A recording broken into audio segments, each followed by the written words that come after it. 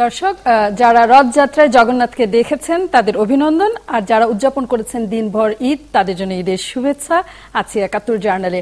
সেই সাথে সেই সব মানুষদের স্মরণ করতে চাই ২৭ জন সহ যারা নানান সময়ে ঈদের ঠিক আগেই জাকাতের কাপড় নিতে গিয়ে পায়ের নিচে চাপা পড়ে মারা যান, আমাদেরকে খবর দেন, খবরের সাথী হন। সেই সব মানুষদের স্মরণ করে আজকের এই ঈদের ৭১ জার্নাল শুরু করছে। আমি ফারজানা রূপা।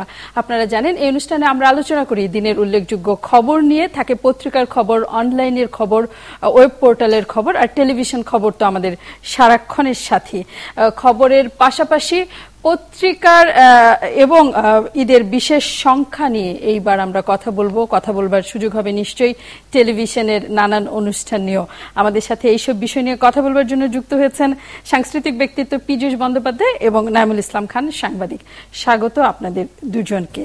আমাদের সাথে আরো যুক্ত হবেন সহকর্মী মহিম মিজান, যিনি অন্য অনেক ধর্মপ্রাণ মুসল্লিদের সাথে সাথে আজকে নিজেও বৃষ্টিতে ভিজে ঢাকা শহরে ঈদের জামাতের খবর আমাদের দিনভর জানিয়েছেন।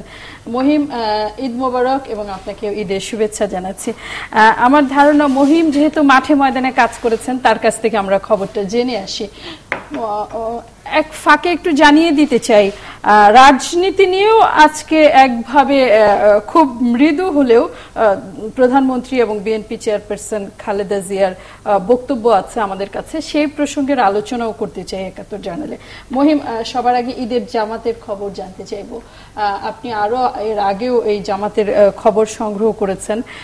এইবার বৃষ্টির কারণে মানুষের বিড়ম্বনাটা কেমন ছিল? বৃষ্টিতে প্রস্তুত ছিল কিনা আমাদের বিশেষ করে জাতীয় ঈদগাহ? কয়েক বছর আগে আমরা জানি যে বৃষ্টির কারণে নামাজ পড়তে মুসল্লিদের কষ্ট হয়েছিল হঠাৎ করে। এবার প্রস্তুতি এবং বিড়ম্বনা কেমন দেখেছেন? না রূপা, আসলে প্রস্তুতি কিন্তু আগে থেকেই ছিল। প্রস্তুতি ছিল, অর্থাৎ এই বৃষ্টি আজকে হঠাৎ করে হচ্ছে বিষয়টা তা নয়। টানা কয়েকদিন ধরে কিন্তু গুড়ি গুড়ি বৃষ্টি হচ্ছে এবং ঢাকা যে দক্ষিণ সিটি কর্পোরেশন তারা সেই পুরনো অভিজ্ঞতার আলোকে, যে আপনি যেটা বললেন যে এর আগে প্রায় বছর ৪ আগে একবার শুধুমাত্র প্যান্ডেল অর্থাৎ পাতলা কাপড় দিয়ে যে ট্রিপল না দেবার কারণে যে বিশৃঙ্খলাটা হয় এবং মুসল্লিরা যেখানে খুব বিব্রতকর অবস্থায় পড়েন, এর পরের বছর থেকে কিন্তু পুরো এলাকাটাই কিন্তু, যে ঈদগাহ ময়দান পুরো এলাকাটাই কিন্তু ত্রিপল দিয়ে ঢেকে দেওয়া হয়েছে। এবং এই কন্টিনিউয়াস বৃষ্টির কারণে কিন্তু আজকে যে ঈদের জামাত হলো সেখানেও কিন্তু ঢাকা দক্ষিণ সিটি কর্পোরেশনের কিন্তু সেই প্রস্তুতি ছিল। হ্যাঁ, প্রতিবারই হয়তো ঈদগাহ ময়দানের বাইরে, ময়দানের ভেতরে যে যখন মানুষ বেশি হয়ে যায় তখন বাইরে যখন রাস্তায় নামাজ পড়ে, আজকে কিন্তু আমি তারপরও দুটি সারি দেখেছি যারা ভেতরে হয়তো প্রবেশ করতে পারেনি, বাইরে বৃষ্টির মধ্যেও নামাজ আদায় করেছে। অর্থাৎ মহিম, একটু ওই সময়টার কথা জানতে চাইবো। আমরা জানি যে বৃষ্টি তো আর টানা পড়ে না, বিরতি নেয়। ঠিক যে সময়টাতে নামাজ, ঈদের নামাজ তো খুব লম্বা নামাজও নয়, ঠিক যে কয় মিনিট নামাজ হয়েছে ঠিক সেই কয় মিনিট বৃষ্টির তোর কেমন ছিল? ঠিক যে মসজিদ বা ময়দানে আপনি ছিলেন সেখানকার বৃষ্টির তোর তেমন একটা ছিল না, কিন্তু গুড়ি গুড়ি বৃষ্টি হওয়ার কারণে কিন্তু অনেক সমস্যার সৃষ্টি হয়। গুড়ি গুড়ি এবং টিপ টিপ টিপ টিপ করে বৃষ্টি পড়ছিল। অর্থাৎ ভোর থেকে যে ধারাবাহিকভাবে যে টিপ টিপ বৃষ্টি ঝরছিল সেটি কিন্তু নামাজ যখন চলছিল তখন কিন্তু বলবৎ ছিল। এবং সেই টিপ টিপ এবং গুড়ি গুড়ি বৃষ্টি পড়া অবস্থাতেই কিন্তু মুসল্লিরা, আমি যেটি বলছি যে বাইরে দুইটি সারি আমি দেখেছি, যেটা জাতীয় মসজিদের গেটের ডান দিকে দুটি লাইন কিন্তু সেখানে ছিল। অর্থাৎ যে বিড়ম্বনা কিন্তু মানুষ এটাকে কোনো বিড়ম্বনাই মনে করেনি, কারণ আসলে অনেকের টার্গেট থাকে যে জাতীয় ঈদগাহ ময়দানে নামাজ পড়বে। যেহেতু ভোরবেলা থেকে বৃষ্টি হঠাৎ করে না, সকলের কিন্তু ছাতি নিয়ে যাওয়ার বা বৃষ্টিকে প্রতিবন্ধক সৃষ্টি মানে মাথায় নিয়ে কিভাবে সেটি ওভারকাম করে যাওয়া যায় সেই চিন্তা ভাবনা করেই কিন্তু তারা বাইরে গিয়েছে, মানে ঈদগাহ ময়দানে গিয়েছিল। আমার আরেকটি বিষয়ে নজরে পড়েছে, আপনি হয়তো বিস্তারিত বলতে পারবেন। অন্যান্য বছর ছবিতে যে পরিমাণ শিশুদের দেখি, ছেলে শিশুদের নামাজ পড়ার ময়দানে, এবার মনে হচ্ছে সেই উপস্থিতিটা একটু কম। হয়তো বিশেষ করে কম কি কারণে রূপা? কারণ আপনি জানেন শিশুরা তো এমনিতে স্পর্শকাতর, ওই যে বলছি যে গুড়ি গুড়ি বৃষ্টি, এখন কোনো বাচ্চার গায়ে যদি বৃষ্টির কারণে ঠান্ডা লেগে যায়, সেটা বাবা মার আবার আরেক উদ্বেগের বিষয়, যে তার আবার ঠান্ডা লেগে গেলে ঈদের দিনটাই মাটি বা ইত্যাদি ইত্যাদি কারণ থাকতে পারে। শুধুমাত্র এই কারণে কিন্তু আমি ভুল দেখিনি। মহিম, থাকুন আপনি আমাদের সাথে। নাইমুল ইসলাম খান, ঈদের জামাত ঈদের অন্যতম একটা অনুষঙ্গ এবং এক মাস রোজার পরে জামাতকে অনেক গুরুত্ব দিয়ে দেখেন মুসলিম সম্প্রদায়ের মানুষরা, এবং একভাবে হচ্ছে একটা সম্মিলনও হয়। আমরা দেখি এক কাতারে দাঁড়িয়ে রাষ্ট্রপতি, বিচারপতি থেকে শুরু করে সাধারণ মানুষও নামাজ আদায় করেন এই জামাতটি বিশেষ করে। জি, না সে তো বটেই, মানে ঈদের জামাত বা যে কোনো নামাজ জামাতে আদায় করাটা মূলত সম্মিলিত হওয়ার জন্য। যদিও আমার ব্যক্তিগতভাবে মনে হয় ঈদের জামাতে ওই মানে আনুষ্ঠানিকতাটা আরো আমাদের জীবনে না হলেও আমরা দেখবো যে এটা সামাজিকতার সুযোগটা আরো বাড়ানো। কারণ একটা জিনিস হয়, বৃষ্টির জন্য তো একটা স্পেশালি হয়, কিন্তু মানুষ জামাতে যায়, বড় জামাতে নামাজ পড়ে, আবার জামাত থেকে অনেকেই বিচ্ছিন্ন ভাবেই আবার বাড়ি ফিরে আসে। ওই যে অসংখ্য মানুষের সাথে গেলেই যে বিরাট মেলামেশা, সেটা যে নেসেসারিলি হয় আমি সবসময় দেখি না। এটা আমার নিজেরও একটা প্রশ্ন যে ঈদের জামাতের এই বৈশিষ্ট্যটা একটু পরিবর্তন। কারণ জামাতের মূল উদ্দেশ্য যেটা, সেটা হচ্ছে যে মানুষ পরস্পরকে মানে কি বলে মানে ইয়ে করবে, অভিনন্দন জানাবে, হ্যাঁ, সম্পর্ক তৈরি করবে, মানে মানে শুভেচ্ছা বিনিময় করবে ইত্যাদি। তো এটা খুব জামাতের তুলনায় খুব কম হয়।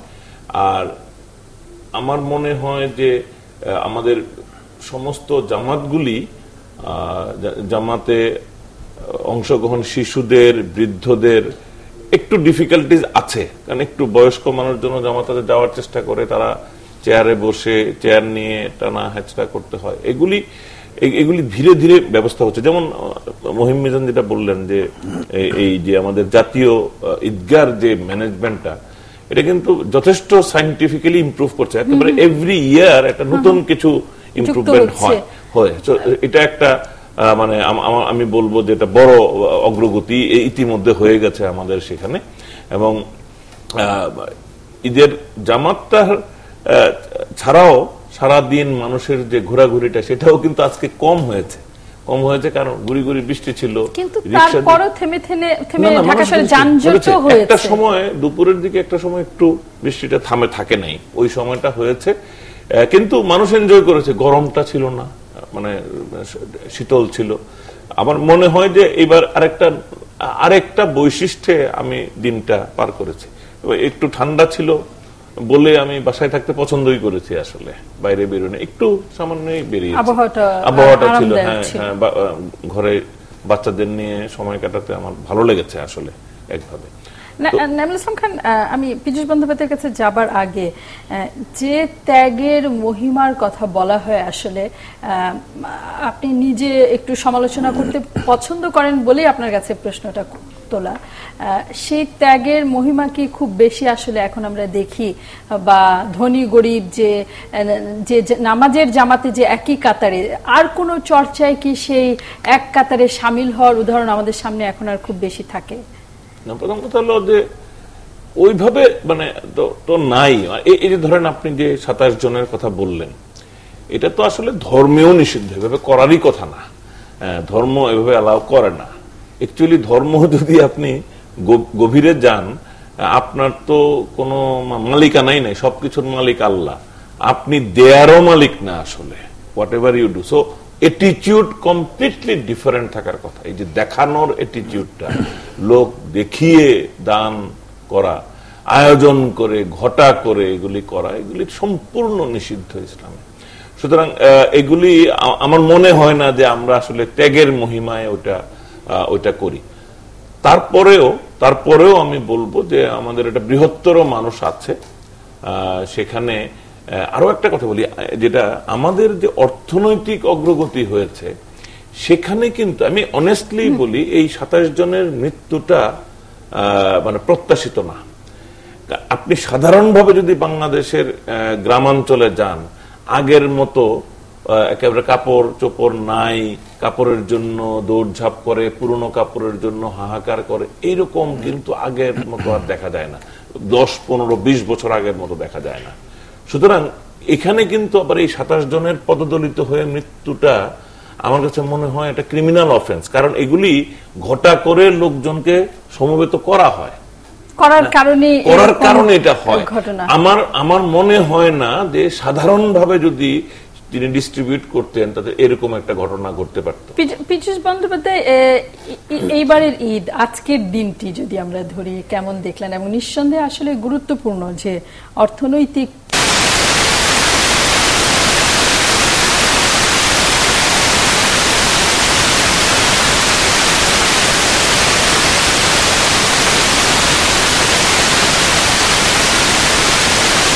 কোনোভাবেই।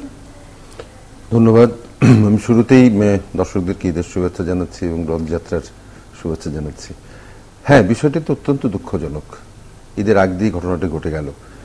আর নাইমুল যেটা বলছিল যে অর্থনৈতিক ব্যাপারটি, এটি তো পত্রপত্রিকা এবং মিডিয়াতে আমরা যা দেখলাম তাতে মনে হলো যে এবারের ঈদে মানুষ মানে অকাতরে উদার হস্তে খরচ করেছে মানুষের। আজকে আমাদের মাননীয় প্রধানমন্ত্রী বলেছেন কিন্তু যে মানুষের ক্রয় ক্ষমতা বেড়েছে, খরচ করার মতো পয়সা হয়েছে। পত্রপত্রিকায় দেখেছি যে এই যে বিভিন্ন সময়ে যে বকশিস দেওয়া হয়, এই ছেঁড়া ফাটা নোটের যে বদল হয়েছে বাংলাদেশ ব্যাংক থেকে, সেটার সংখ্যা কিন্তু অনেক, শত সহস্র কোটি। রেমিটেন্স এসছে রোজার মাসে যা অফিসিয়ালি আর আনঅফিসিয়ালি বাদই দিলাম, যথেষ্ট অনেক। তো এই অর্থনৈতিক ব্যাপারটি নাইমুল বলতে যাচ্ছিল বোধহয়, সেটাই এটি একটা অসাধারণ সাফল্য আমি মনে করি। কিন্তু সেই সফলতার সাথে কি এরকম কাপড় নিতে গিয়ে মানুষের মৃত্যু? না, সেটা তো অবশ্যই নয়। কিন্তু আমরা যদি বিগত দিনগুলোতে দেখি এই সংখ্যাটি কিন্তু আরো অনেক বেশি ছিল, একাধিক জায়গায় ঘটেছিল। এবার শুধু ময়মনসিংহে ঘটেছে এবং তার বিচারও কিন্তু হয়েছে, সঙ্গে সঙ্গে কিন্তু যারা করেছে তাদেরকে ধরা হয়েছে, তাদের ঈদটা মাটি গেছে। মালিক পক্ষ কিন্তু এখন জেলে রয়েছেন এবং যারা এটার সাথে জড়িত ছিলেন তারা কিন্তু এখন মুক্ত নন। তো সঙ্গে সঙ্গে এটার যে একটি পদক্ষেপ নেওয়া হয়েছে, এটিও কিন্তু আমি বলবো যে এটি একটি ভালো উদ্যোগ এবং এটি একটি শিক্ষা হিসেবে কাজ করবে বলে আমি মনে করি তথাকথিত বড় লোকদের জন্য। যে বড় লোকদের কথা নাইমুল বলতে চাচ্ছিল, যে ধর্মের বাইরে গিয়ে তারা এই কাজটি করছে, ধর্মের অনুশাসনের বাইরে গিয়ে, ধর্মের দর্শনের ক্রিমিনাল অফেন্স, সেটি কমবে আমার মনে হয়। আর অর্থনৈতিক দিকটা তো অসাধারণ আমি মনে করছি। এই যে রাতভর মানুষ কেনাকাটা করছে, শুধু ঢাকাতে নয়, আমরা পত্রপত্রিকায় দেখছি দেশের প্রত্যন্ত অঞ্চলে কিন্তু জেলা উপজেলা শহরগুলোতে আপনার রাতভর কেনাকাটা হচ্ছে, প্রত্যেক দিনই পত্রিকা এসছে। আজকে আমার ধারণা এই বিষয়ে আরো বিস্তারিত মহিম মিজানও বলতে পারবে। মহিম, আমার মানুষজন ঘুরে বেরিয়েছে, বিনোদন কেন্দ্রগুলোর ছবি আমরা দেখেছি, পার্ক লেকের পাড়েও মানুষ ঘুরে বেরিয়েছে। আপনি যে জামাতের মোনাজাতে আমরা প্রতি বছর শুনি, আপনারা বলেন, পত্রিকায় ছাপা হয় যে জাতির মঙ্গল কামনা করে বিশেষ দোয়া করা হয়েছে। আসলে কি ধরনের মঙ্গল কামনা করা হয়? আর আমার খুব কৌতূহল হচ্ছে জানতে, মোনাজাতে ব্যক্তিগতভাবে আমাদের চাওয়া পাওয়া থাকে, আমরা নানান কিছু স্রষ্টার কাছে বলি, সেটা ব্যক্তিগত বিষয়, কিন্তু যেটি উচ্চ কণ্ঠে যে মোনাজাত, সেখানে এইরকম 27 জন যে মানুষ মারা গেল, তাদের কোনো উল্লেখ আপনি কোথাও দেখেছেন কিনা? না রূপা, আসলে তাদের 27 জনের যে মৃত্যুর ঘটনার যে উল্লেখ, সেখানে মোনাজাত যিনি করেছেন জাতীয় ঈদগাহ ময়দানে জামাল উদ্দিন আল কাদরি, তিনি আসলে উল্লেখ করেননি। আর যেটি জাতির উন্নতি এবং জাতির ভবিষ্যতে বাংলাদেশে এগিয়ে যায়, এই বিষয়টা শুধুমাত্রই কিন্তু মোনাজাত যিনি পরিচালনা করেন, খতিব বা ইমামতি যিনি করেন, তিনিই কিন্তু উচ্চারণ করেন। আর আপনি আরেকটা কথা যেটা বলেছেন গুরুত্বপূর্ণ, সেটা হচ্ছে যে প্রত্যেকটা মানুষই কিন্তু ব্যক্তিগত নানান সমস্যায় কোনো না কোনোভাবেই আঘাতপ্রাপ্ত থাকে। তো আসলে মানুষ কিন্তু দোয়া যখন নিজেই দোয়া করতে যায়, তখন কিন্তু তার ব্যক্তিগত সমস্যাটাই হয়তো আল্লাহ তাআলার কাছে তিনি চান। জাতির যে বিষয় বা সারা বিশ্বের মুসলিম উম্মার যে বিষয়, সেটি শুধুমাত্র যেহেতু মাইকে অ্যানাউন্সমেন্ট করা হয়, হাজার হাজার মানুষের সামনে বলা হয়, সেটি শুধুমাত্র কিন্তু খতিব বা যিনি ইমামতি করেন, যিনি নামাজ পড়ান, তিনিই কিন্তু শুধু বলেন। সকলের পক্ষ থেকে অনেক ধন্যবাদ মহিম মিজান আমাদের সাথে যুক্ত হবার জন্য এবং ঈদের দিন টানা দায়িত্বশীলতার সাথে নিজের কাজ করবার জন্য। এরকম অনেক পেশার মানুষ আছেন, সাংবাদিক সহ রাস্তায় আমরা দেখেছি, ট্রাফিক পুলিশদের, আমরা জানি যে ডাক্তাররা ছুটি পান না, এরকম বিশেষ পেশার মানুষেরা আজকে ঈদের আনন্দের পাশাপাশি দেশবাসী তাদের দায়িত্ব পালন করছেন, তাদের জন্য বিশেষ ঈদের শুভেচ্ছা। থাকুন ৭১ জার্নালে, বিরতি নিয়ে ফিরছি।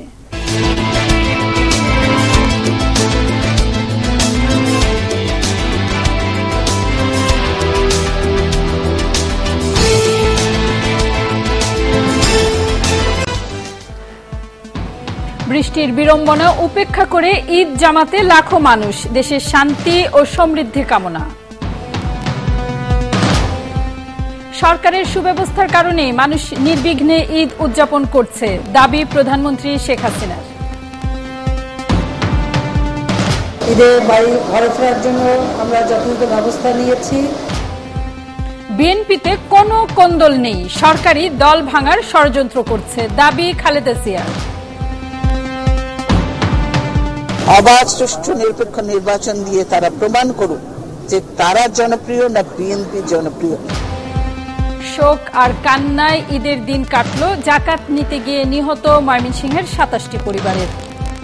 আমার পৃথিবীটা সব মনে এক হয়ে গেছে, দুনিয়ার কেউ আমার নায়িকা।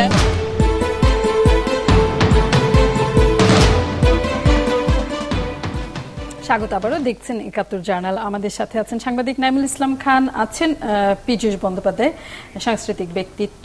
আমাদের সাথে আরো যুক্ত হবার অপেক্ষায় আছেন রহিমা সুলতানা রীতা, যিনি তার রন্ধন শিল্পে বিশেষ পারদর্শিতার জন্য আমাদের কাছে পরিচিত মুখ। রীতা আপাকে দেখলেই তো ভালো ভালো খাবার খেতে ইচ্ছা করে। রীতা আপা, আপনাকে স্বাগত জানাচ্ছি। যদিও আজকে রান্না করবার সুযোগ নেই, তারপরও আপনার কাছে জানতে চাইবো, নিশ্চয়ই নিজেও দিনভর রান্না করেছেন, ঈদের দিনও রান্না করেন আপনি? রান্না তো করতেই হয়, আর খাবার এটা তো সবার জন্যই। খাবারটা সবার জন্য, কিন্তু সবাই রাঁধে না, শুধু মেয়েদের রাঁধতে হয়। আসলে এটা ঠিক না, ছেলেরাও আজকাল রান্না করে। ছেলেরাও আজকাল রান্না করে, কেউ কেউ, খুব কম, বাট আমাদের দেশে কম, কিন্তু অনেক জায়গায় আবার অনেকে ভালোবেসেও রান্না করে, আর অনেকে প্রয়োজনেও রান্না করে। তো রান্নাটা আমি মনে করি আসলে খাবারটা যেহেতু সবারই খেতে হয়, অনেকেই আছে প্রয়োজনের খাতিরেও নিজের রান্নাটা নিজেই করে নিচ্ছে, এরকমও দেখা যাচ্ছে। রীতা আপা, কিছুতেই যারা হচ্ছে পুরুষরা তার রান্না খাবেন তাদের খেপাতে চান না। তারপর আমার রান্নার যোগ্যতা খুব কম, ফলে ওই রিস্ক নাই। আপনার কাছে জানতে চাই, যে সকল পুরুষ রান্না করেন, এই যে যাদের কথা আপনি তুললেন, কৌতূহল হচ্ছে জানতে, তারা যখন রান্না করেন তখন কি পুরো কাজ তারা করেন, নাকি গিয়ে শুধু রান্নাটা চড়ান? আসলে একটা কথা বলি, পৃথিবীতে সব বড় বড় শেফরা কিন্তু পুরুষই হয়। না না, আমি বাংলাদেশের কথা বলছি। বাংলাদেশে এরকম অনেক ছেলেরাই আছে, আমি বিভিন্ন কম্পিটিশনে দেখেছি, বহু পার্টিসিপেট করতেও দেখেছি আমি ছেলেদেরকে। তো ভালোবেসেই করে যারা করে। আমি একটু সব উত্তর চাইবো নাইমুল ইসলামের কাছে। জীবনে কখনো রান্না করেছেন? না না না, আমি করি না, কিন্তু না, আমি রান্না করিনি, সেই অর্থে মাংস ঠাংস এসব করিনি, কিন্তু আমি কিন্তু জোগালদার বলে না, কিন্তু রূপা, আমি রান্না করি নাই বললে আমাকে যেরকম অপরাধী মনে হয়, আমি অত অপরাধী না। আমি আমার বউকেও রান্না করতে পাঠাই না, কারণ আমরা দুইজনেই রান্না থেকে দূরে থাকার চেষ্টা করি, রান্না অন্যভাবে হয়। কিন্তু আমি যেটা বলতে চাচ্ছিলাম যে পুরুষ যারা রান্না করে, জেনারেলি যারা রান্না করে, তারা কিন্তু সকল আয়োজনগুলি নিজেরাই করতে চায়। এটা আমি ছেলেদের মধ্যে দেখেছি, যে ছেলেও রান্না করে বা মেয়ে রান্না করে, তারা রান্নার প্রায় পুরোটা ম্যানেজমেন্ট নিজের হাতে করে, নইলে রান্নাটা ভালো হয় না সম্ভবত। আমাদের নিজেদের মধ্যে আমি আমার অনেক বন্ধু আছে যারা রান্না করে, ফলে ছেলেরা রান্না করে। আসলে রহিমা সুলতানা, ভিন্ন ভিন্ন প্রসঙ্গে যাই। ঈদের সময় আমরা দেখা যায় যে খেয়ে অনেক মজাদার খাবার খেয়ে, বেশি খেয়ে, রোজার ১ মাস উপবাসের পর খেয়ে অসুস্থ হয়ে পড়ি। আপনার টিপস জানতে চাইব। অ্যাকচুয়ালি আমাদের পুরো রোজার মাসটা একটা উল্টো নিয়মে আমরা চলি। সাধারণত দেখা যায় আমাদের মেটাবলিক সিস্টেমটাই রাতের বেলা একটু স্লো হয়ে যায়, কিন্তু আমাদের রাতেই খেতে হয়। আবার ঈদের দিন যেটা হয়, 1 মাস রোজা রাখার পর একেবারেই দেখা যায় যে অপোজিট হয়ে যাচ্ছে, দিনের বেলা খাচ্ছে আর রিচ ফুডগুলো বেশি খাওয়া হয়। তো সেক্ষেত্রে যেহেতু এখন আমরা একেবারে ঈদের দিন পার করে শেষ পর্যায়ে এসে দাঁড়িয়েছি, তো আমি যেটা বলি, মানে আমার যেটা মনে হয় যে খাবার অল্প পরিমাণে খাওয়া উচিত, একবারে বেশি না খাওয়া উচিত। আর একই সাথে দেখা যায় যে 3-4 রকমের মাংস আমরা খেয়ে নেই, তো তার সাথে যদি একটু ভেজিটেবল সালাদ, তারপর একটু ফ্রেশ ফ্রুটস, ড্রিঙ্কস এগুলো রাখা যায় তাহলে খুব ভালো হয়। আর পানির ঘাটতিটা দেখা যায় আমাদের শরীরে খুব বেশি হয়, তো সেই ক্ষেত্রে আর আরেকটা জিনিস আমি বলবো, যেহেতু আমরা রিচ ফুড খাই, তো ইয়োগার্ট যেটা মানে টক দই, সেটা হজমে সাহায্য করে। তো গুরুপাক খাবার খাওয়ার পর আমরা যদি এমন কিছু খাই যেটা আমরা যে খাবারটা খেয়েছি সেটা হজমে আমাদের সাহায্য করে, তাহলে আমার মনে হয় অতটা অস্বস্তি হয় না। আর একবারে বেশি না খেয়ে যদি অল্প অল্প করে বারে বারে খাওয়া যায় তাহলেও অস্বস্তিটা থেকে মানে আমরা কিছুটা মুক্তি পেতে পারি। আর আরেকটা যেটা বেশি প্রবলেম আমি দেখেছি, অনেকেরই আছে নানা ধরনের সমস্যা থাকে, যেমন ডায়াবেটিস, তাছাড়াও অনেক রকম প্রবলেম থাকে, তো তাদের ক্ষেত্রে এটা খুব সমস্যা হয়। দেখা যায় যে ঈদের পরে প্রচুর লোকজনকে আমি দেখি যে মানে শুনি যে হসপিটালে তারা অ্যাডমিট হচ্ছে বিকজ অফ ওভার ইটিং, মানে অতিরিক্ত খাওয়ার মানে ইনটেক করার ফলে। তো সেই জন্য আমার মনে হয় যে পরিমিত আহারটা আমাদের একটু যদি আমরা মেনে চলি তাহলে অনেক দুর্ভোগ আমরা কমাতে পারি। আমাদের ঈদের প্রথম দিন গেল, কিন্তু আমি নিশ্চিত এই খাওয়ার ধারাবাহিকতা আগামী কয়েকদিন চলবে। এই জন্য আসলে আপনার কাছে জানতে চাওয়া, আরো কিছু বিষয় নিশ্চয়ই জানবো। একটা কথা বলি, টেলিভিশন গুলো ঈদের প্রোগ্রাম বন্ধ না করা পর্যন্ত ঈদের খাবার বন্ধ হবে না। না, টেলিভিশন যতদিন ঈদের প্রোগ্রাম চালায় ততদিন ঈদ আমাদের দেশে। এখন কিন্তু ঈদের প্রোগ্রাম প্রায় সপ্তাহব্যাপী হয়, সুতরাং এক সপ্তাহ থাকে এবং এক সপ্তাহ ধরে মানুষের মধ্যে ঈদের আমেজ থাকবে, ঈদ নিয়ে ব্যাপক কথাবার্তা চলতে থাকবে। তবে একটা কথা কি, আমাদের শরীর নামক যন্ত্রটি কিন্তু চলে খাবার দিয়েই, আবার না খেয়েও আমরা থাকতে পারবো না। কিন্তু কথা হলো কখন কি খাবো, কোন বয়সে কি খাবো, কিভাবে খাবো, এই বিষয়টা যদি আমরা একটু জেনে রাখি নিজেরা যে কোনটা আমার হজমে সাহায্য হবে। একটা কথা আছে, সব ভালো তার পেট ভালো যার। তো সেই জায়গাটা ভালো রাখতে হলে তো আমি কখন কি মানে শুধু দেখা যায় যে আমাদের চোখের ভালো লাগার পেটের ক্ষুধা, এই দুটো জিনিসকে নিয়েই কিন্তু আমরা খাবার খাই। অ্যাকচুয়ালি আমরা বেশিরভাগ লোকজনই ভাবি না যে আমি যে খাবারটা খাচ্ছি সেটা আমার দেহের জন্য কতটুকু মানে উপকারী এবং প্রত্যেকটা অর্গানের জন্য আমার আসলেই ঠিক আছে কিনা। দুটো জিনিস, একটা হচ্ছে যে কিছু কিছু করে খাওয়া, ঈদের দিন কিন্তু তাই হয়, সারাদিন ভর কিন্তু খাওয়া হয় গ্যাপ দিয়ে দিয়ে। আর ওই হজমের ব্যাপারটা যেটা রীতা বলছিলেন, সেটা হচ্ছে যে আমরা তো সবসময় বলি যে আমরা লোহা খেয়ে লোহা হজম করে ফেলি। নাইমুল ইসলাম খান আরেকটি বিষয় তুলেছেন পীযূষ বন্দ্যোপাধ্যায়, টেলিভিশন ঈদ। আমি অনেকটাই একমত। এখন চলছে কেন টেলিভিশন এইভাবে টেনে ঈদ বড় করছে?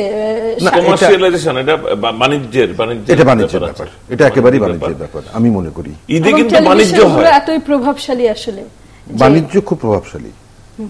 টেলিভিশন প্রভাবশালী কিনা জানি না, এটা কিন্তু মিউচুয়াল বেনিফিট, বাণিজ্যের সুবিধা হয়, সুতরাং বাণিজ্য এই সুবিধাটা নিতে মানে লুফে নেয় টেলিভিশনের প্রোগ্রামটা, এটা মিউচুয়ালি। এবং আমি বলি বাংলাদেশে দুটো ঈদে আমাদের কিন্তু ব্যবসা বাণিজ্যে ইতিবাচক কন্ট্রিবিউশন রাখে। এক, আমার একটা প্রস্তাব বারবারই আমি বলার চেষ্টা করি, আমাদের বৈশাখে যদি সরকার একটা অল্প বোনাস দিত, আমাদের ইকোনমিতে কিন্তু বছরের আরেকটা সময়, দুই ঈদের একটা 2.5 মাসের ডিফারেন্স, আবার একটা কয়েক মাসের ডিফারেন্সে বৈশাখ, ওই সময় যদি একটা 10-20% বোনাসও দেয়, বাংলাদেশে কিন্তু অর্থনীতির ক্ষেত্রে উৎসব একটা বিরাট ইয়ে পাবে, মানে সাপোর্ট পাবে।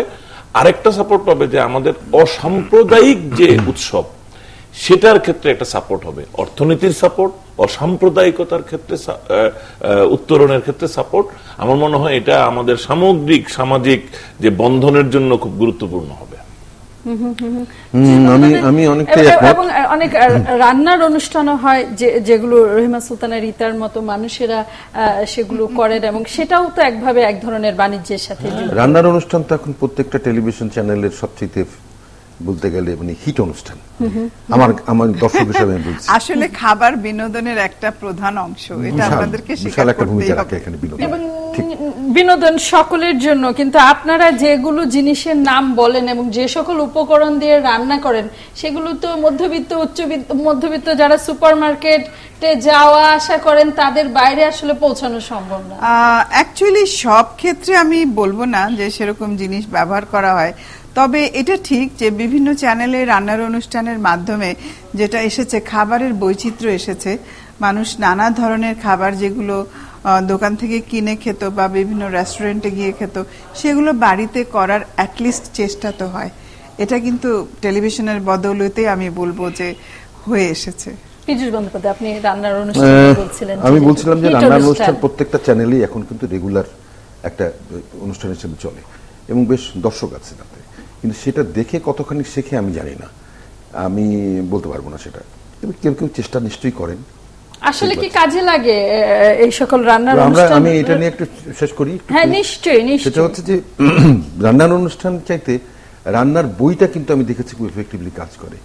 হ্যাঁ, একসময় বেলাদের একটা বই থাকতো, পাকিস্তান আমলের কথা বলছি, আকাশবাণী কলকাতা থেকে রান্না শেখাতেন। এখন সিদ্দিকা কবির রেসিপি হরায় আছে, কিন্তু বেশ কয়েকটা বই আছে। এখানে ঠাট্টা, হাসি ঠাট্টার গল্প আছে, যে রেডিও চালিয়ে রান্না শিখছেন।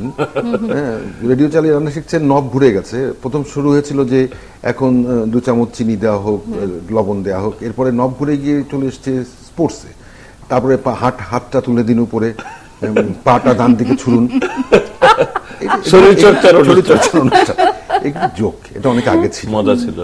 আর তাকে কিছু মনে তবে খাবার নিয়ে অনুষ্ঠান কিন্তু কেবল বাংলাদেশে না, এটা পৃথিবীর সর্বত্র, সারা বলছেন যে বিনোদনের চ্যানেলই তো আছে, টিএলসি সারাদিনই রান্নার অনুষ্ঠান করে। আমার বড় মেয়ে তো, আমি পৃথিবীর বিভিন্ন জায়গার এই কি শেফ পুরস্কার হয় না, প্রতিযোগিতা হয়, এগুলি দেখিতে সারাক্ষণ দেখে। এবং পত্রিকাও তো বিশেষ সংখ্যা বের করে এবং নিয়মিত রান্নার রেসিপি দেয়। সেটা ঈদ সংখ্যার আগে থেকে শুরু হয়, রোজার মাসে কিন্তু রান্নার রেসিপি দিয়ে।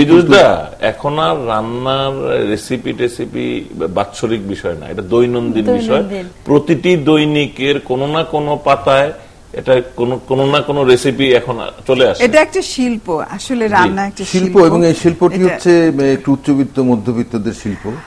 একেবারে যারা না এইভাবে আমি এটা ঠিক মানতে রাজি নই, আমরা বিব্রত করতে চাই না, কারণ এটা এইভাবে ধরলে আমাদের সবকিছু।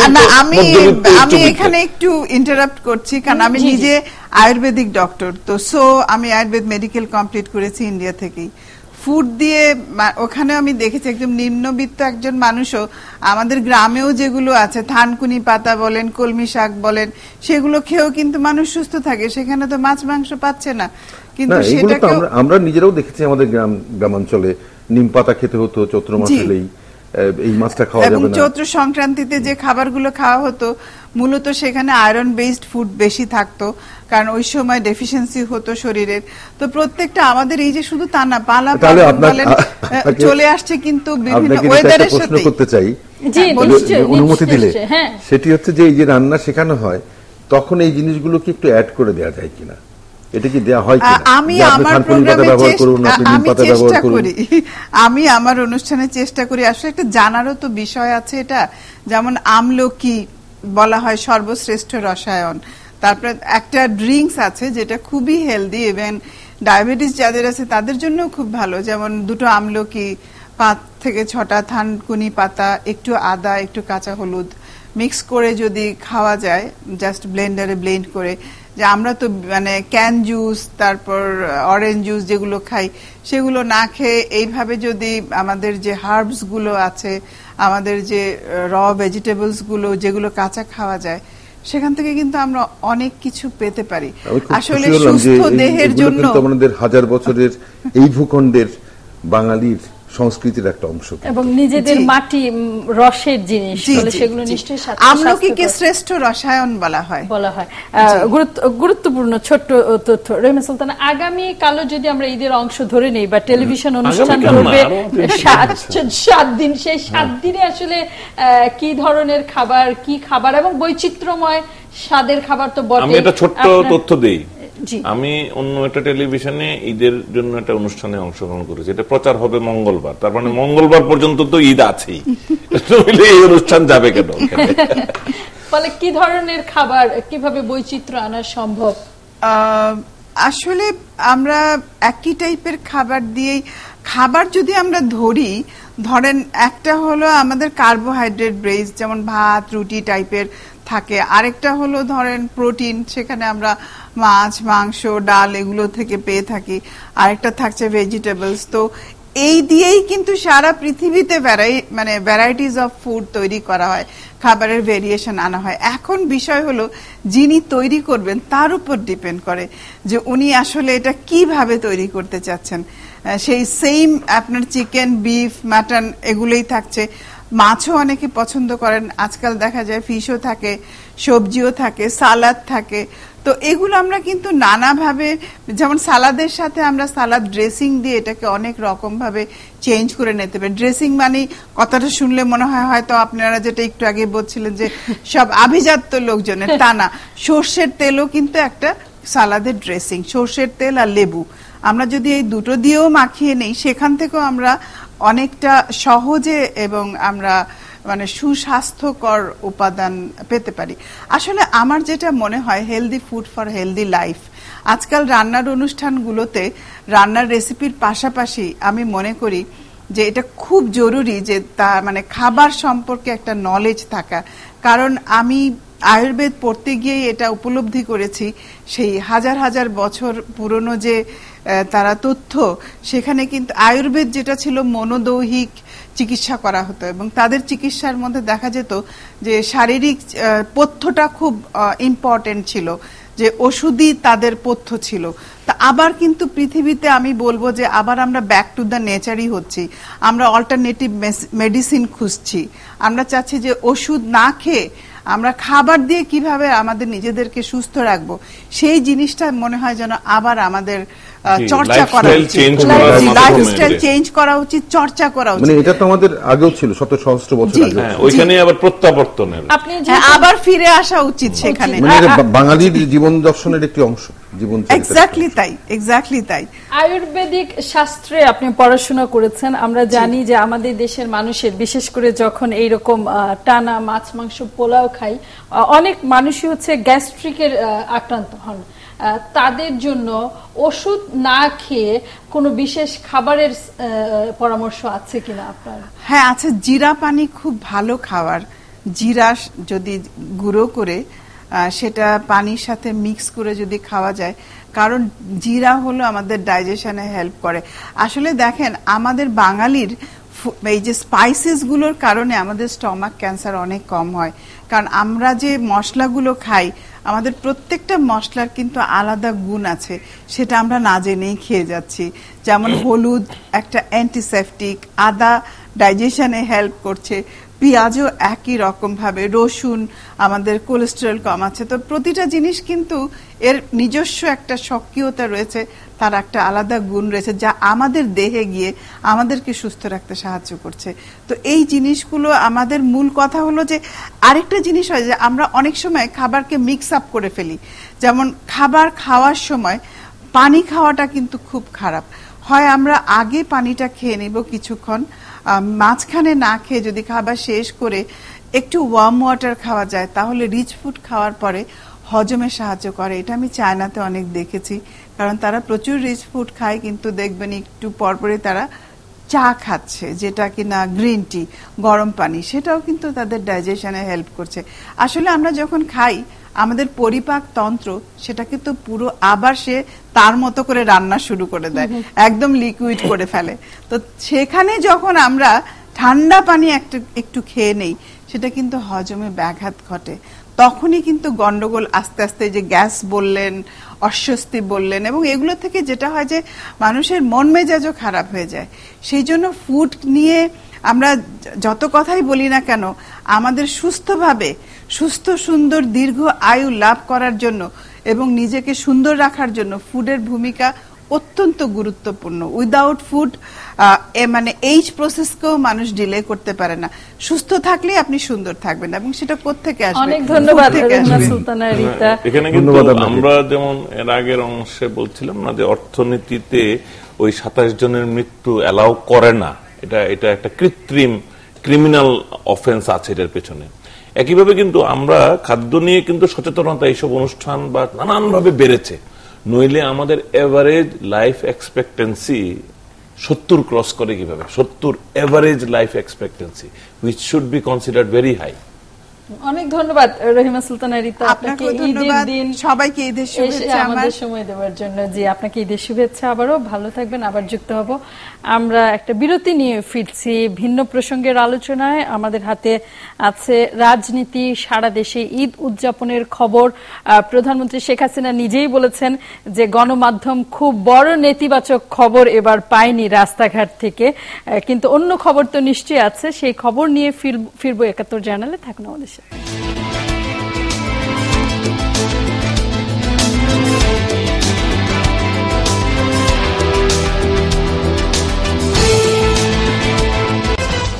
ধন্যবাদ সাথে থাকবার জন্য।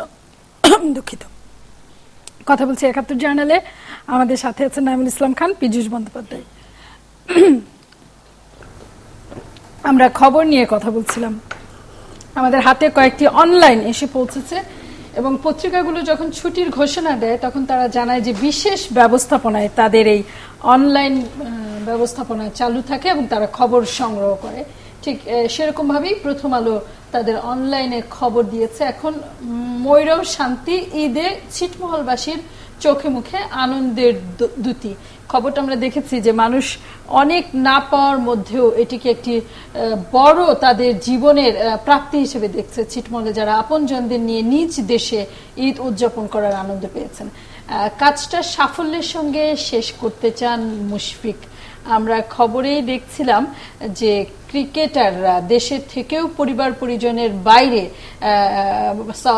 সাউথ আফ্রিকার সাথে তাদের টেস্ট ম্যাচকে কেন্দ্র করে ঈদ উদযাপন করেছেন। চট্টগ্রামে আছেন তারা এই মুহূর্তে এবং সেখানেই তারা ঈদের নামাজ আদায় করেছেন। এবং সেখানে কাজটা বলতে আমি নিশ্চিত যে মুশফিক টেস্ট ক্রিকেট বোঝাচ্ছেন এবং সেখানে তাদের জয়লাভের আশার কথা বলছেন। আগামী ২১ জুলাই এই চট্টগ্রামে সাউথ আফ্রিকার বিপক্ষে বাংলাদেশ এই টেস্ট ম্যাচটি খেলবে। সরকারের কাজে গতি আনতে মন্ত্রিসভায় রদবদল শেখ হাসিনা। সম্প্রতি যে রদবদল এবং সৈয়দ আশরাফের মন্ত্রণালয়ের বদল, সেই প্রসঙ্গে এই প্রথম শেখ হাসিনা গণমাধ্যমের সাথে কথা বললেন। দল পুনর্গঠনের পর আবার শান্তিপূর্ণ আন্দোলন বলেছেন খালেদা জিয়া। খালেদা জিয়া বেশ কয়েকটি রাজনৈতিক ইস্যুতে আজকে বেশ লম্বা চওড়া বক্তৃতা দিয়েছেন এবং সাংবাদিকদের প্রশ্নের জবাবও দিয়েছেন। সেই প্রসঙ্গের আলোচনায় আমরা আসবো। আমরা বাংলা bdnews24.com দেখতে পাচ্ছি, সেখানেও দেখতে পাচ্ছি আমাদের ক্রিকেটারদের ছবি দিয়েই শিরোনাম করা হয়েছে এবং সম্প্রীতির ডাকে ঈদ উদযাপন। ঈদকে ঘিরেই bdnews24.com এর সম্প্রীতির কারণটা হচ্ছে যে আজকে রথযাত্রা উদযাপন হচ্ছে, সেটা হিন্দু সম্প্রদায়ের সাথে সম্প্রীতির ব্যাপারটা এসছে। এবং কাকতালীয়ভাবে আরেকটা জিনিস ক্রিকেট নিয়ে বলি, সেটা হচ্ছে যে দক্ষিণ আফ্রিকা দলের বেশ কজন আছেন কিন্তু মুসলমান, তারা কিন্তু আজকে ঈদ করেছেন বাংলাদেশে, চট্টগ্রামে তারা নামাজ আদায় করেছেন। হ্যাঁ, দক্ষিণ আফ্রিকার এমনিতেই ইসলাম ওইখানেও ব্যাপকভাবে পরিচিত ধর্ম এবং দুই দল একই সাথে সৌহার্দ্যের সাথে নামাজ আদায় করেছে। সেটি খেলার মাঠের বিপক্ষ পক্ষ আর ঈদের মাঠের পক্ষ বিপক্ষ নিশ্চয়ই একেবারে ভিন্ন। সবার জন্য তাদের ঈদ রাস্তায় ট্রাফিক পুলিশ নিয়ে পুলিশদের উপরে এই প্রতিবেদনটি করেছে। আবার এইটাও যে ঈদ উল ফিতরের দিনই রথযাত্রা উদযাপন, এটাও একটা বৈশিষ্ট্য মণ্ডিত হয়েছে। সেটাই বলছি, হেডলাইনও আছে, সেইটাই এখানে একটা আছে বিএসএফ এর ঈদের মিষ্টি প্রত্যাখ্যান পাকিস্তানের, শীর্ষ খবরের ৩ নম্বর যেটা আছে। বিএসএফ এর ঈদের মিষ্টি, এটা ভারত পাকিস্তানের বিষয়, ভারত পাকিস্তান দ্বন্দ্বের খবর, সম্প্রীতির পাশাপাশি মাফ করে দিতে বলছেন নাইমুল ইসলাম খান। কারণ ভারতীয়রা ওই যে কি যেন পাঠিয়েছিল পাকিস্তানে, ওই যে ড্রোন, একটা ইনভেস্টিগেটিভ ড্রোন গেছিল পাকিস্তানে, সেটা তারা ভূপাতিত করেছে। সুতরাং একটু টেনশন চলতেছে ভারত পাকিস্তান, কাশ্মীরেও একটা টেনশন আছে। যদিও কিন্তু আজকে খালেদা জিয়া বলেছেন, তিনিও একটি সৌহার্দ্যের বার্তা আমাদের জন্য বলেছেন। তিনি বলেছেন যে রাজনীতিতে দল থাকবে তাই বলে যে একজনের সঙ্গে আরেকজনের কোনো সম্পর্ক থাকবে না, কেউ কারো চেহারা দেখবে না, এইটা কোনো রাজনীতি হতে পারে না। আমাদের সঙ্গে সামাজিক সম্পর্ক থাকবে, পারিবারিক সম্পর্ক থাকতে পারে, কিন্তু রাজনীতি যে যার মতো করব। হানাহানি, খুনোখুনি, মারামারি এগুলো রাজনীতি নয়। আমরা সাধুবাদ জানাই, অবশ্যই সাধুবাদ জানাই। শুধু সাধুবাদ এক শব্দে শেষ করে দিতে চাই? সাধুবাদের তো অনেক অর্থ। কোকর মৃত্যুর পরে এই বোধোদয় হয়ে থাকলে এটা তো প্রণিধানযোগ্য, আমি মনে করি এটা গুরুত্বপূর্ণ। কারণ কোকর মৃত্যুর পর প্রধানমন্ত্রী গেলেন, সেখানে কিন্তু এই সামাজিকতাটা তখন কিন্তু কাজ করেছে বলতে পারলে আজকে গত 3 মাসের আন্দোলনের রাজনীতি অন্যরকম, মানে ইতিহাসটাও হয়তো অন্যরকম হতে পারত। যাই হোক, কিন্তু এটা তো মানে এট ইটসেলফ অত্যন্ত সুন্দর কথা, কিন্তু এটা কতখানি জেনুইন, কতখানি এটার অতীতের বিচারটা না করে শুধু এই মুখের কথার উপরে ভরসা রাখা একটু ডিফিকাল্ট।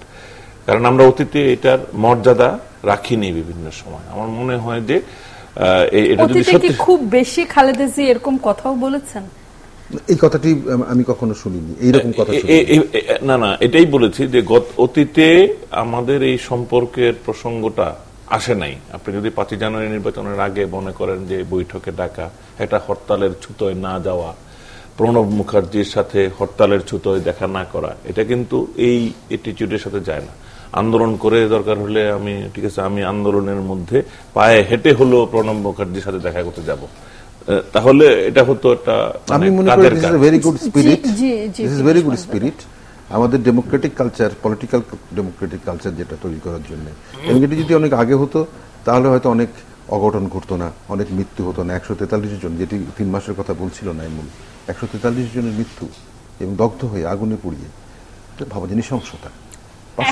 এখন যে অবস্থা আমাদের রাজনীতির, 5 জানুয়ারির ইতিহাস, নির্বাচনের ইতিহাস, এবং আজকেও প্রধানমন্ত্রী তার বক্তৃতায় বলছিলেন যে মানুষ মরে যাওয়ার যে সাম্প্রতিক ইতিহাস, তারপরে এ ধরনের কথাবার্তা বললেও কি খুব সহজ হবে সেরকম পরিবেশ তৈরি করা? সেটি হবে কিনা জানি না, কিন্তু কথাটি যে ভালো এবং এটি যদি প্র্যাকটিসে আসে, যেটি ওই নাইমুল বলল, যেটি যদি প্র্যাকটিসে আসে তাহলে আমি মনে করি যে সেটি হবে সত্যিকারের গণতান্ত্রিক অভিযাত্রার জন্য মঙ্গলজনক রাজনৈতিক ক্ষেত্রে। কিন্তু তার মানে এই নয় যে আমি যে জুতো মেরে এসেছি সেটার জন্য একটা মাপ হয়ে যাবে, তা আমি মনে করি না। আমি 143 জনের মৃত্যুটাকে সহজভাবে নিতে পারি না। একজন স্বাভাবিক সাধারণ মানুষ হিসেবে, যে এদেশের একজন প্রগতিশীল তার পক্ষের মানুষ হিসেবে আমি মানতে পারি না।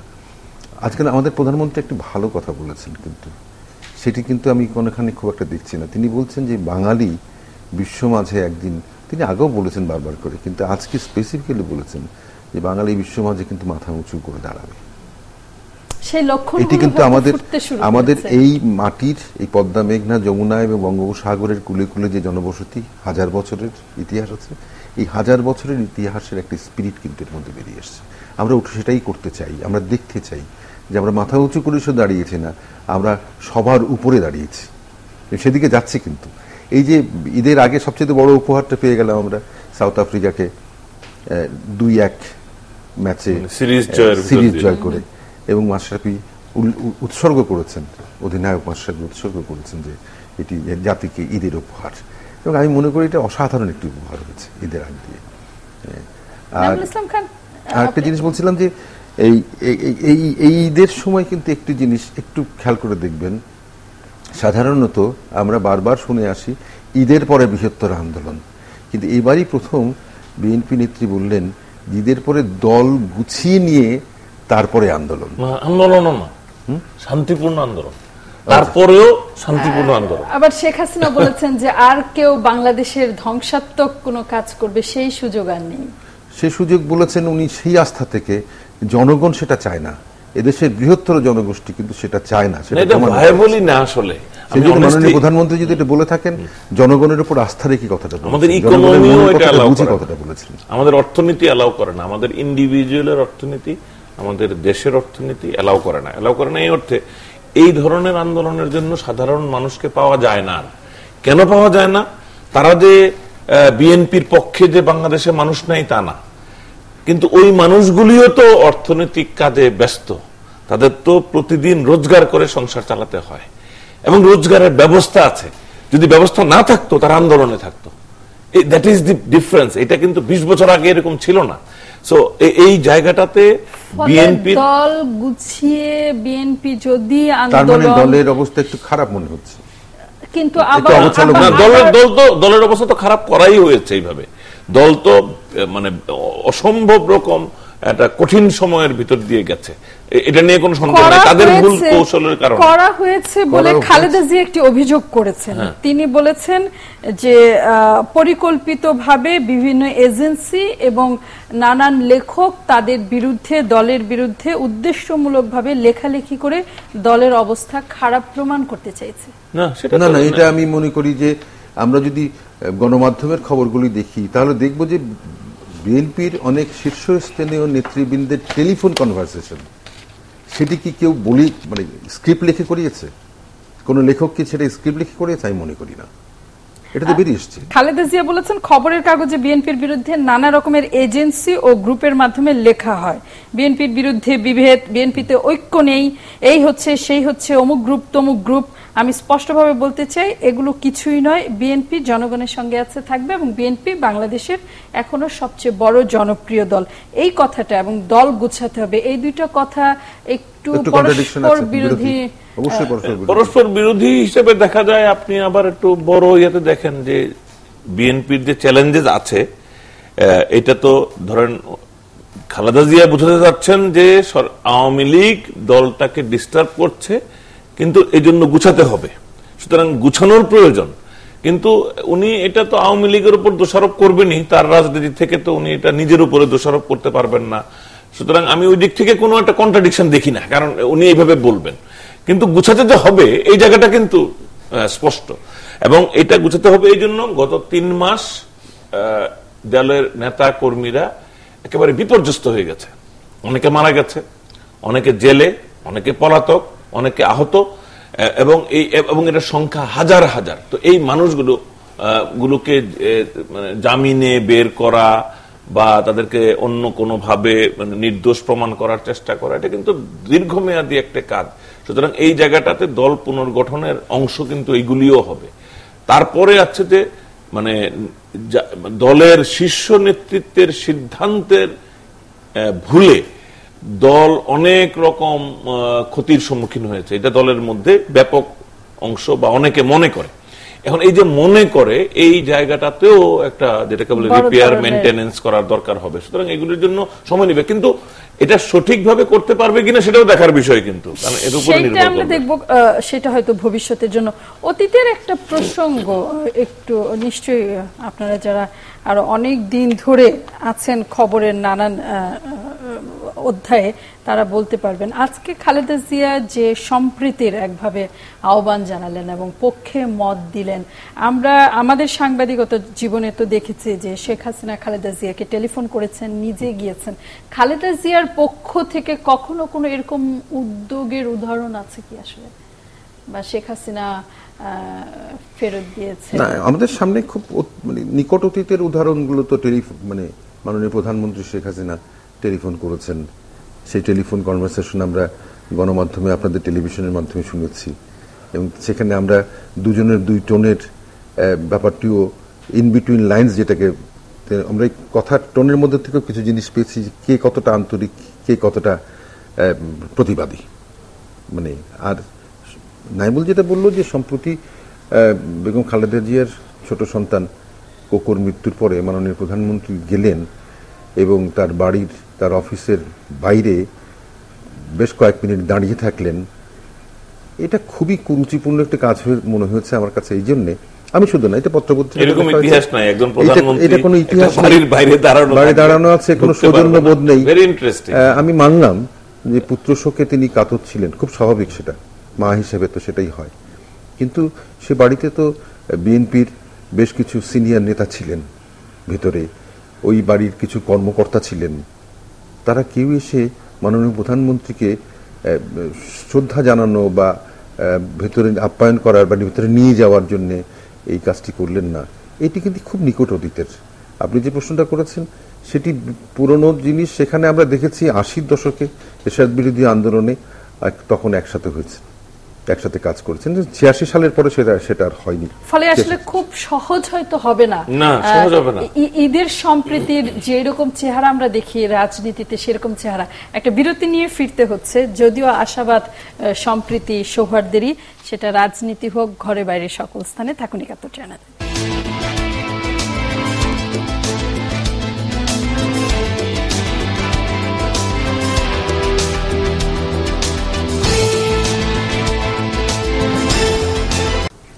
স্বাগত আবারও, দেখছেন ৭১ চ্যানেল। আছেন আবারও মনে করিয়ে দিই নাইমুল ইসলাম খান এবং পীযূষ বন্দ্যোপাধ্যায়। আমরা একটু প্রসঙ্গ বদল করতে চাই, যদি রাজনীতি নিয়ে বিশেষ কিছু যুক্ত করবার না থাকে। কারণ যুক্ত করবার আপনার যেখানে শেষ হয়েছিল সেখানে একটু বলি যে সৌহার্দ্য সম্প্রীতির কথা বলা হচ্ছে, কিন্তু আপনি নিশ্চয়ই গণমাধ্যমের মাধ্যমে আমরা আজকে জানতে পেরেছি যে আমাদের বিশিষ্ট অর্থনীতিবিদ এবং খুব সম্মানীয় ব্যক্তিত্ব দেশের কিবরিয়া সাহেবের হত্যাকারী হিসেবে কেউ একজন জেলে আছেন, তার উপরে আক্রমণ হয়েছে। এই ধরনের গাউস বলে এক ভদ্রলোক, তার উপরে নাকি আক্রমণ হয়েছে জেলখানার ভিতরে। সেটার জন্য হবিগঞ্জে হরতাল ডাকা হয়েছে কালকে। হরতালটি নিশ্চয়ই কিবরিয়া সাহেবের পক্ষের লোকরা ডাকেননি। মেয়র জি.কে. গাউসের উপর কারাগারে হামলা চালানো হয়েছে, কতটুকু সত্য আমি জানি না। এর প্রতিবাদে রোববার হবিগঞ্জ জেলায় হরতাল। তাও যদি এটা অহিংসভাবে হয় দেখা যাক না, ঈদের আনন্দটা মাটি করার তো কোনো মানে নেই। কার পক্ষে? কিবরিয়া সাহেবের হত্যাকারীর পক্ষে কিন্তু আন্দোলন। অভিযুক্ত হোক, তারপরও কিবরিয়া সাহেবের হত্যাকারী হিসেবে তার অভিযুক্ত হয়েছেন তিনি, তাই তো? বিচার কি হবে আমি জানি না। আচ্ছা, অন্য প্রসঙ্গ কি বলছেন? অন্য প্রসঙ্গে আমরা আসতে চাই। আমরা আসলে ঈদ সংখ্যা নিয়ে কথা বলতে চাই, পত্রিকাগুলোর ঈদ সংখ্যা। নাইমুল ইসলাম খান বলছিলেন যে টেলিভিশনের ঈদের অনুষ্ঠান অনেক প্রভাবশালী এবং ছুটি নির্ধারণ হয়, আর আমরা দেখি খুব নীরবে মানুষ ঈদ সংখ্যা কেনেন, পড়েন, একটু সরবেই ছাপা হয়, পত্রিকাগুলো নানান রকম বিজ্ঞাপন দেয় এবং খুব ভালো মানের সাহিত্যের চর্চাও হয় এবং অনেক রকম লেখা আমরা পড়বার সুযোগ পাই। নাইমুল ইসলাম খান, এই যে ঈদ সংখ্যার একটা রেওয়াজ, কলকাতায় আমরা দেখি পুজো সংখ্যা, ছোট বড় সকল পত্রিকা এই ঈদ সংখ্যাটি করে এবং বিশেষ একটি উৎসাহ ইফোর্ট দিয়ে করা হয় ঈদ সংখ্যাটি। জি, আমাদের ঈদ সংখ্যাটা স্পষ্টতই পশ্চিমবাংলার পুজো সংখ্যা থেকেই আমাদের এই অনুপ্রেরণা, কিন্তু আমরা এখন আকারে প্রকারে পুজো সংখ্যাগুলিকে ছাড়িয়ে গেছি। আমাদের ঈদ সংখ্যায় কলকাতার লেখক সাহিত্যিকদের লেখার জন্য লেখা ছাপা হচ্ছে। মানেও কি? আকারেও মানেও। আমি যেটা বলতে চাচ্ছি যে এটা মানের আলোচনায় যাওয়ার আগে বাংলাদেশে সাহিত্যের যে সাপোর্ট, এটা সংবাদপত্রগুলোই মূলত দেয় এবং আমাদের এখানে যে উপন্যাসগুলির প্রায় সকলগুলো এই ঈদ সংখ্যাগুলিকে কেন্দ্র করে, তিনটা অনুষ্ঠানকে কেন্দ্র করে হয়। দুটো ঈদের ঈদ সংখ্যা, আরেকটা হচ্ছে এই বইমেলা, ফেব্রুয়ারির বইমেলা। এই তিনটা উপলক্ষ ছাড়া আমাদের এখানে উপন্যাসকেও লিখতে বসে বছরের অন্য কোনো সময় ইউ উইল নেভার ফাইন্ড।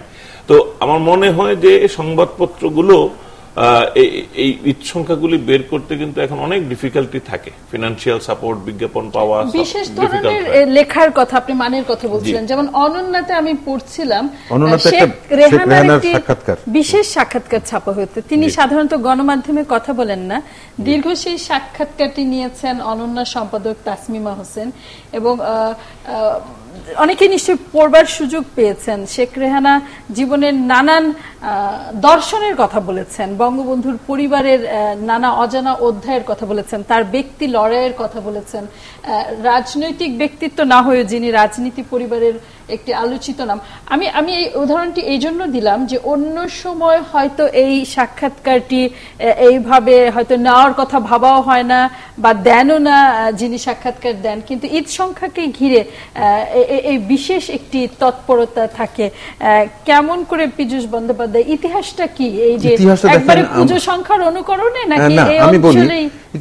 আমি কিন্তু অনুকরণ বলি না, আমি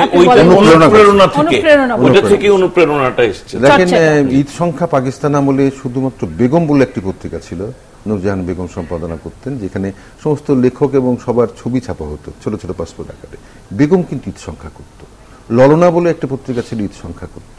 সম্ভবত সন্ধানী তখন যখন বেরিয়েছে তখনকার সন্ধানীর কথা আমার ঠিক মনে নেই বোধহয়, কিন্তু মুক্তিযুদ্ধ পরবর্তীকালে স্বাধীনতার পরে আমাদের বিচিত্রা কিন্তু সাহিত্যের যে গুণটি নিয়ে আসা দরকার ঈদ সংখ্যায় সেটি নিয়ে এলো।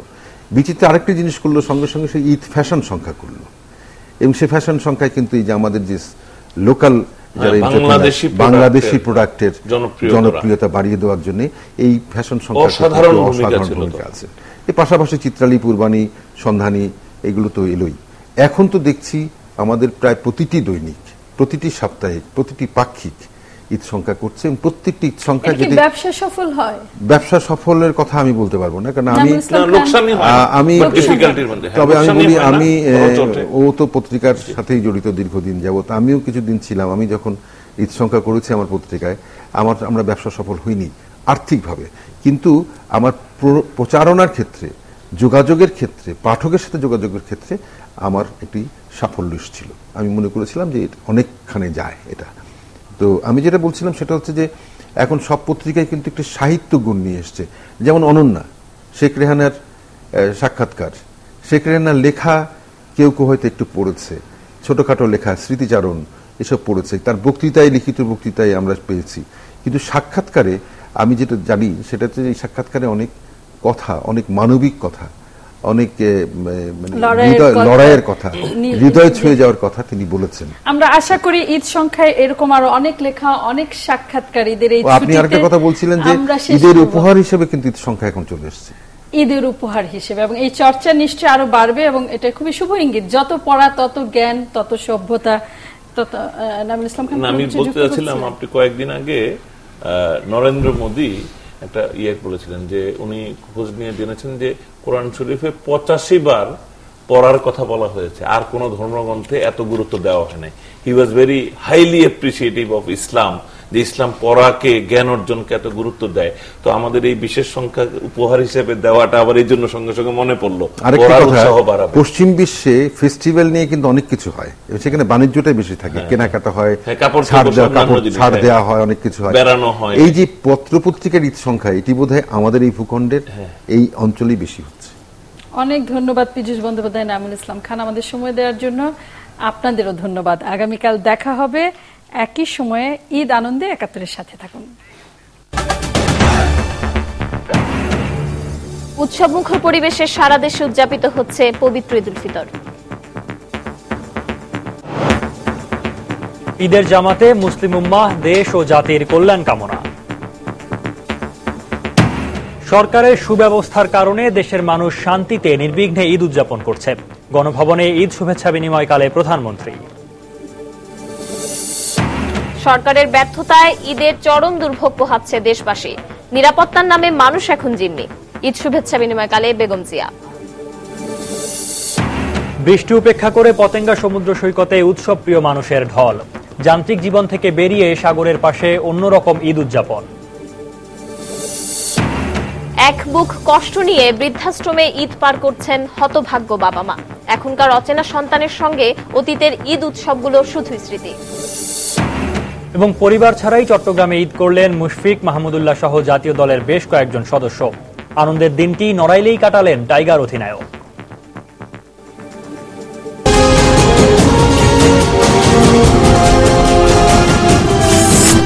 ঘরে ঘরে ঈদ আনন্দ সম্প্রীতির উৎসবে মেতেছে দেশ।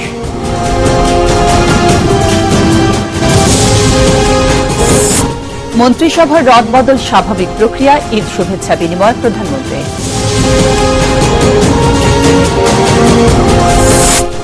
জনগণের সরকার প্রতিষ্ঠায় শান্তিপূর্ণ আন্দোলন, বললেন খালেদা জিয়া।